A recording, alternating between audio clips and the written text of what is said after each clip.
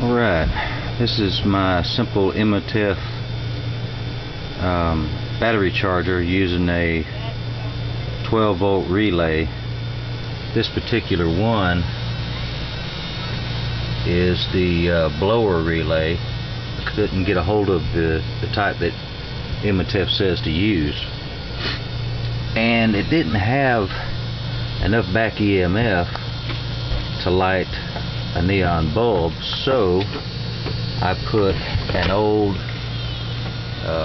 microwave transformer coil in series with it, and voila, we have radiant energy.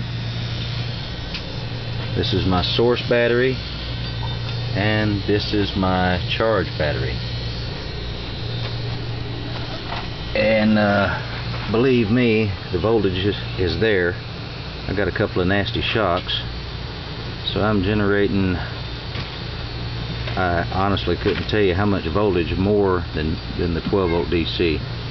So it works, and I'm gonna charge this thing for a while and see if I can recondition this old dead battery, and I'll let you know how it works.